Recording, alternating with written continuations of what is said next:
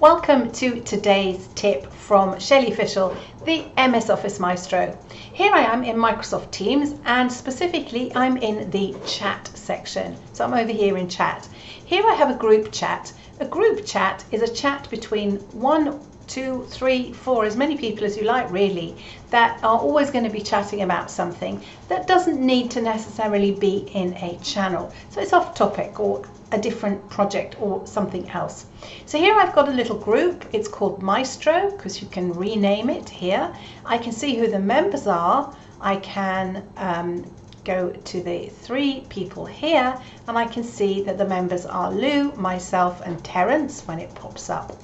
Now I want to change the picture because Teams has given it pictures, our pictures, so the other 2 people who are in this chat with me, and I'd like to make it a different picture. Well, maybe we're going to skyrocket our productivity by learning how to do things better in Microsoft Teams. And now I've got a rocket as my avatar.